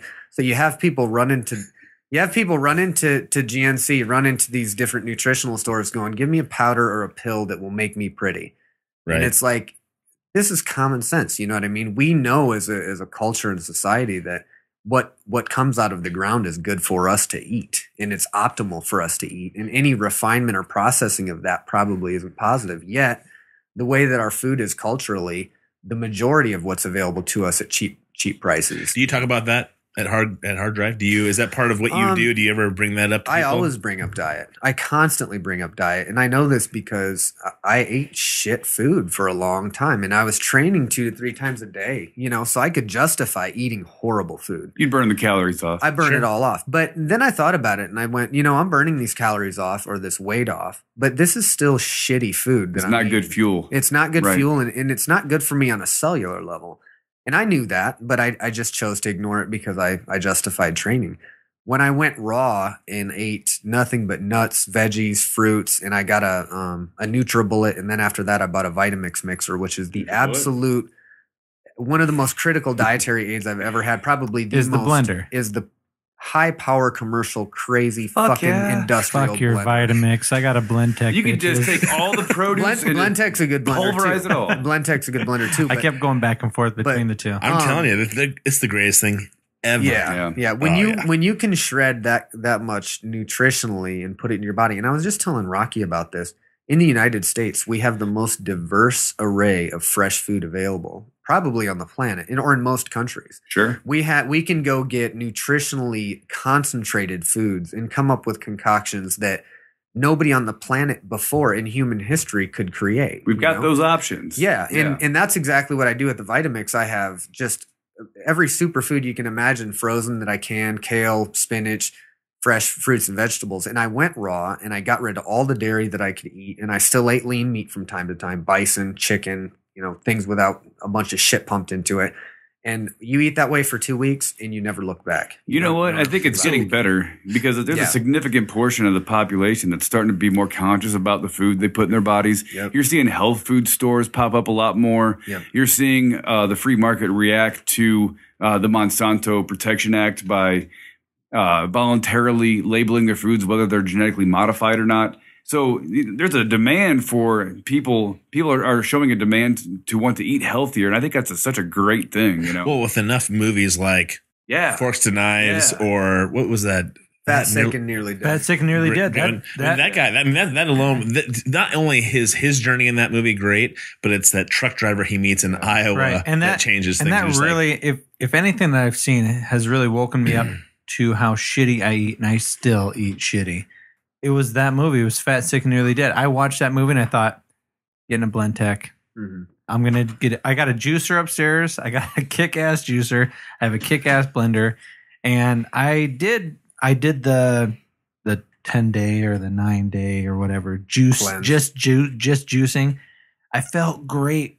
I had epiphany about, oh my God, I'm putting so much shit in my mouth. I was eating constantly sodas and chips and candy bars constantly throughout the day. And when I was doing that juicing, I thought, man, I feel great. I'm not bloated. I don't feel crappy. Pure, clean. Yeah. But I still, I stopped that. I went right back to, it's an addiction. I think it is an addiction. There was a study that just came out. I'd have to find it on my phone. But what it said is shitty food and fast food is just as addictive as illicit drugs are because of the response that they create on your body. Nutritionally, they're completely devoid of nutrition. It's basically shit food, carbs, horrible quality protein, and a lot of fat in fast food. You eat it, you feel full for a second, your body's tricked into feeling full, but nutritionally you're getting nothing. So as soon as that passes, you're ready to eat again. What I adopted is I use my Vitamix twice a day. I drink smoothies at least twice a day, sometimes 3 times a day. I still eat. I'll still have a burger. I try to eat bison as much as I possibly can, and we have a sponsor that helps us out. And bison, if you guys haven't had it, it's fucking amazing. I love bison. Bison burgers are the best. Everything is good. Who's your sponsor? Iowa Bison. They're up in Dubuque. They have a free range bison farm, and it's all I am grass all fed. over that shit. I told you about this shit. No, you told me that he does that, but you didn't give me specifics. I told you everything. All right. Don't even lie. But You said it. I still eat that in the way I try to. I'm a caveman. That's what I'm trying to think about. If I couldn't grow it, find it, forage it, kill it, I don't try to eat it. But do I still have ice cream? You bet your ass. Sometimes I still have ice cream. I'll still eat a half a gallon sometimes. Is it hard for you with your family at home? No, my daughter is great. My daughter likes eating healthy. She asks me for smoothies all the time. My son Ronan is a little bit more on the junk foodie side, but he'll eat what I cook him. And my fiance is an athlete, so she likes to eat good too, even though Starbursts are up her alley every once in a while. My athlete at home is nerds. Nerds. Shit. Nerds. I always think of ogre when I hear that word. Ogre's the man. So how much? So do you eat a certain amount of protein every day? Like lean bison, is that kind of the way you go, or do you mix it up quite a bit, or just kind of do whatever? I mix it up, and I'll get protein from whey. I'll get whey protein, mix it up in smoothies with me sometimes. Sometimes I get a lot of protein just from like peanuts, almonds, a lot of almonds.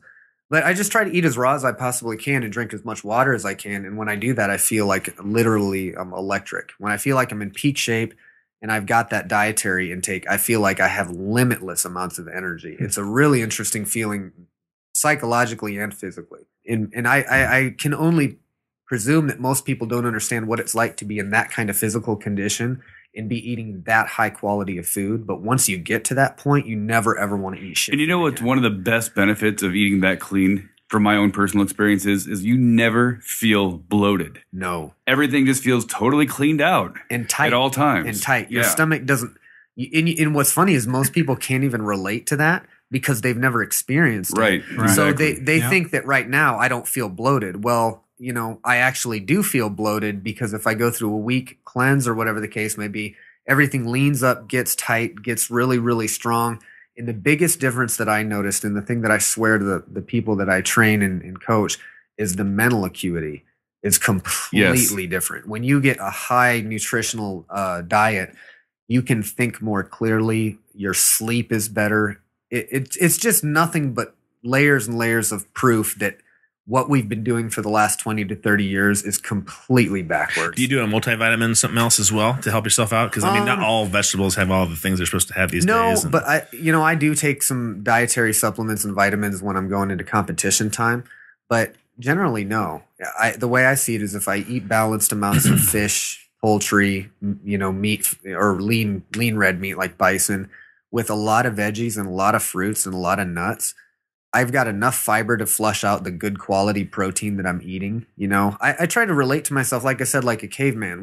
Does a caveman happen upon a dead bison every fucking day? No, of course they don't. But when they do, they'll eat the shit out of that bison or they'll preserve it. If you guys would have got here just 5 minutes earlier, we got some deer upstairs. Oh, damn. Deer's great too. Yeah, It's we got very some lean. deer. Junior got me some venison before he shipped off. Oh, Jesus. Shut up. I'm just kidding. I'm kidding. Shut up. I'm just Don't kidding. pussify this. He's a right man now. now. I love it that we started talking about mixed martial arts, started talking about hard drive MMA, and now we're into eating raw. Yeah. Yeah. There was a really interesting, and I'll put it in the discussions, the link to this TED Talk, but this guy talked about, he's an atheist, right? And he's talking about the greatness of religion, all right? And trust me, I'll bring this back to what we're talking about. That alone, an atheist who's talking about the greatness of religion, Yeah, has got I'm me locked interested in. now. Yeah. Well, because he talks about how great the way that they handle religion. There's you say so many prayers a day. They have this whole way that they go about their religious experience. It's this whole way of living. And you go to church on Sunday and you kneel and you have your rosary beads and you're doing this. It's a habitual thing, right? It's just so ritualistic, right? So where's the greatness? Where's the Right. greatness come in? Yeah. Well, the cool thing I'm sorry. is if we applied those types of rules to what we want to be better at, and hopefully you're going to hear repeatedly on this podcast over and over things that we want to be better at. I want to be better at eating better, and eating raw, should be brought up continuously. It should be like this religious experience. When you listen to this podcast, you should hear things over and over again. And it's okay to hear things over and over again because you need that to change. Mm-hmm. And that's what religion kind of had the market cornered they had such a great way of marketing this to the masses. And we really need to look at how we live our lives and apply. If you're not truly religious, apply the same type of ritualistic habits to what you want to be good at. And eating raw, I mean, you're thinking about it all the time, every day, and you feel better and you feel cleansed mentally, physically. Well, in like when I would compete in MMA and I would cut 5 or 10 pounds, or not ever 10 actually, just 5 to 6 pounds. I'd sit in a sauna and lose 5 or 6 pounds of water, and what I'd feel like garbage, just complete garbage, just from 6 pounds. And I saw people cutting 10. What's going on? What I found was it was because I was eating garbage. There was garbage food inside of my body, probably caking the lining of my intestine to a degree. And then when I got to a dehydrated state, that stuff was literally toxifying and making me sick. When I cut weight the last time I was on a raw diet, was able to lean out and lose huge amounts of weights doing just a couple workouts a day. I mean, losing 10 pounds in a week type of weight and feeling good. Usually you lose 10 pounds a week, in a week, and your immune system takes a hit and gets sick. I was fine. And it was only because of the fuel that I put in. So when I did cut that 7-8 pounds of water out, I felt like $1 million. If I would have had junk food in me, I would have felt like I was on my deathbed. And, in terms of diet and how we see it and how we make it a part of our culture or, our discipline every day, we have, people now that, they want to go into a diet as a fad. This is diet doesn't encompass all things nutritional anymore. What it says in our modern society is this is something I'm going to try and almost certainly fail at. What diet to me is in a raw diet or a healthy diet is changing your lifestyle to understand it's much, much easier to enjoy a smoothie now than it is to look at your kids in the face when you're dying of cancer. Yeah, that's a very positive. I'm going to use that next time when my wife says, did somebody mow the lawn? I'm like, no, I just juiced a bunch of kale. That'll be my answer. There you go. The sad part is when I was juicing and when I was using a juicer, not deballing, when I was using a juicer and using my Blendtec and doing these smoothies, my kids love it. My kids are going to take whatever I give them, and if I'm doing it and I'm loving it and I'm acting like I love it, sure, and it smells good, roll off. They're gonna use it. Your kids are amazing when it comes to smoothies. They love it. But I've stopped doing it.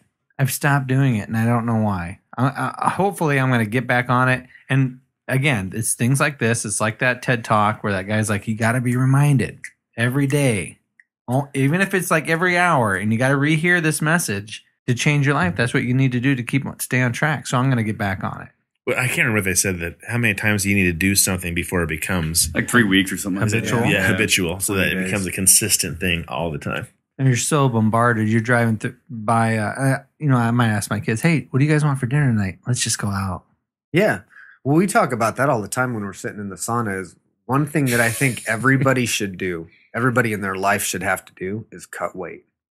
Because if you have to lose over the course of 4 to 6 weeks X amount of body fat, then you have to cut 5 to 10 pounds. I mean, Native Americans used to do this type of thing in little sweat huts. Yep. It changes the way you see everything. If you have to really limit what you eat, and that's when you really realize, how much food is blasted into our faces every single day, constantly on ads, on billboards, on TV, on radio. It's just food, food, food, and it's all garbage. Most of it's garbage.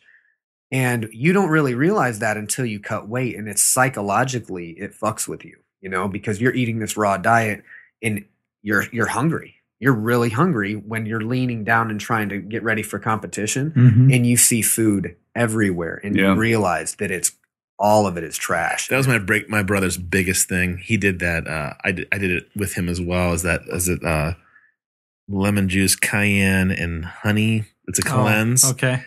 To this day, I can't. Just the idea of it, I could never do it again.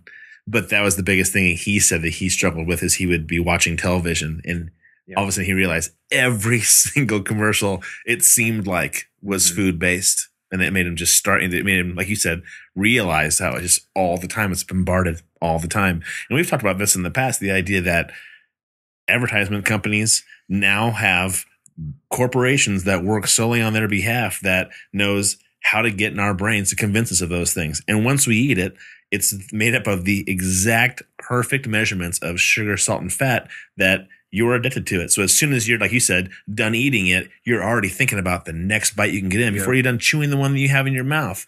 So it's almost like the game is rigged. It really is, because if I'm watching a commercial, if I'm hungry and I'm watching a commercial on TV or multiple commercials on TV of high quality food, I'll want to eat that food probably too. But that's not what we see. We see shit. And if you want to dive deep into it and get a little bit conspiracy theorist, go for it. Do it. I'm going to. We're jumping off the cliff now. What we can trace this really back to is the dollar. We can trace everything back to the dollar and to somebody trying to make money or capitalize. The reason that this food is put onto the market is because it's super, super cheap to produce. It has almost no nutritional content whatsoever. It makes me think, somebody's trying to capitalize off of malnutrition, which is bad enough anyway. But then when you start thinking about the education in this country and what we're starting to feed our kids from a very early age, which is a lot of times this trash, is a lot of economically disparaged homes going, hey, the dollar menu is the easiest way I have to feed my kids. Absolutely. Well, now we're bleeding. I was talking about how mentally clear I was when I was eating raw and eating clean. But when we get into a situation where we're feeding our kids trash, that of course is affecting their minds. It's unnatural things being put into their bodies at an age where their minds are developing. We might have generations, in the future of kids who aren't wired correctly. They're not developed correctly mentally because of all of the garbage that they're getting environmentally or from a dietary standpoint. And that is truly an acceleration on the dumbing down of our country and our kids. Absolutely. And I actually did my master's degree on the effects of nutrition and behavior in school children. It showed no effects whatsoever, to be honest, but it was only a 2-month study, which, I mean, if you've been raised on shit and then you get somebody making you something for a couple of weeks, we saw the biggest benefit come from somebody caring enough to give them something, but no other data that showed that the actual nutrition is going to help out with behavior and classroom attendance attention kind of issues. And I'd love to see a study on, really, really a group of children that had really, really healthy diets in the same syllabus. And like from day one? Yeah, from day one. For maybe a 5 to 10 year study to watch the development of the child throughout. And I'm sure you'd see some difference, but I would agree that far and away influence is the key thing there with a child's development and interaction, because our bodies are designed to survive on what they can. Right. But we're really developing more based on the experiences and the environment that we're put into.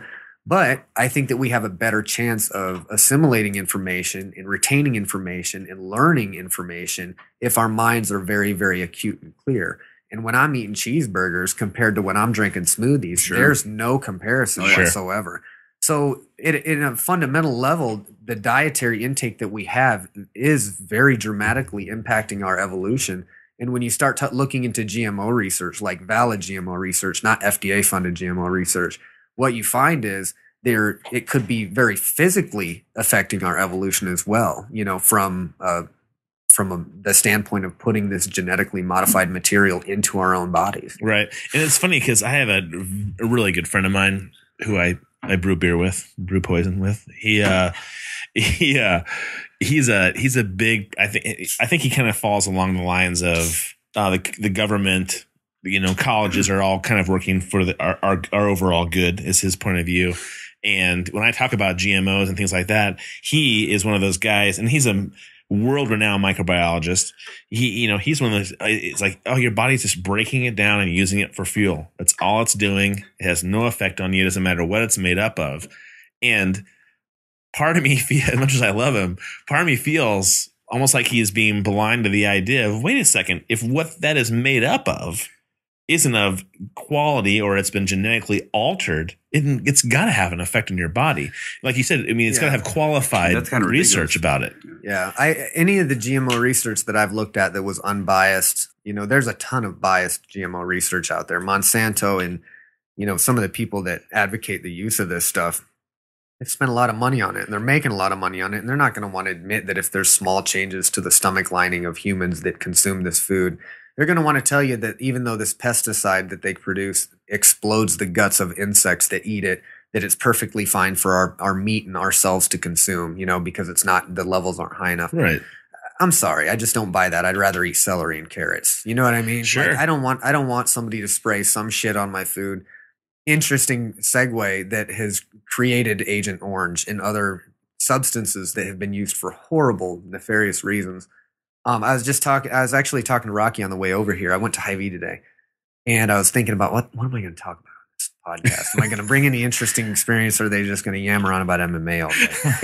And I tried to be a little more diverse. No, yeah, I that's why I came. I really appreciate it. But no, I ran into a Vietnam vet, and he was sitting in the cafe by himself. He had finished eating, and he heard me over talking to Peyton, my daughter, about my dad's old Mustang.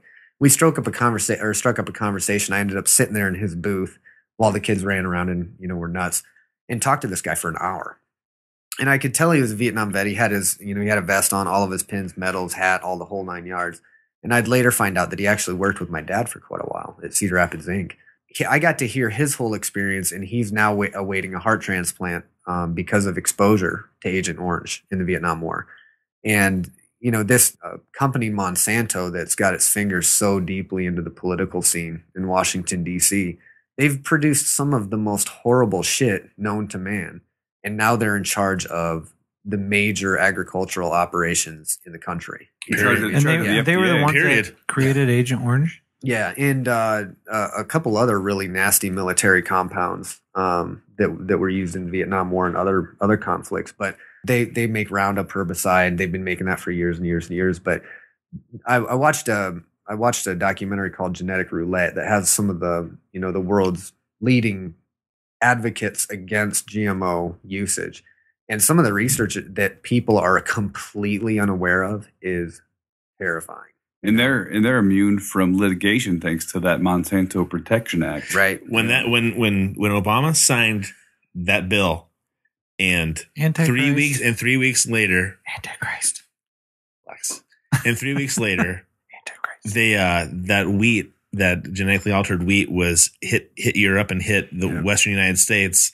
I was like, I mean, you hate to be a conspiracist kind of person or be too cynical at times, but you saw, it was just flabbergasting to me. It's like, wait a second, they just signed that bill, and the next week it comes out that this has changed. I mean, it was so connect blatant. Yeah, this came as no surprise. My dad was a staunch Obama advocate, as was my mom. Probably the biggest Obama supporter I've ever come in contact with. And flat out, from a partisan perspective, in my opinion, fairly blind. Blind to logic and reality, just very, very partisan. Very, very, this is the way, and that's just the way it is.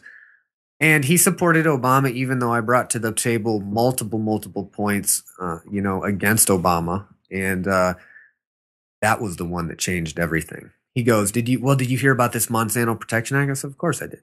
Of course I did. And I said, well, Dad, he's going to sign that bill. Right.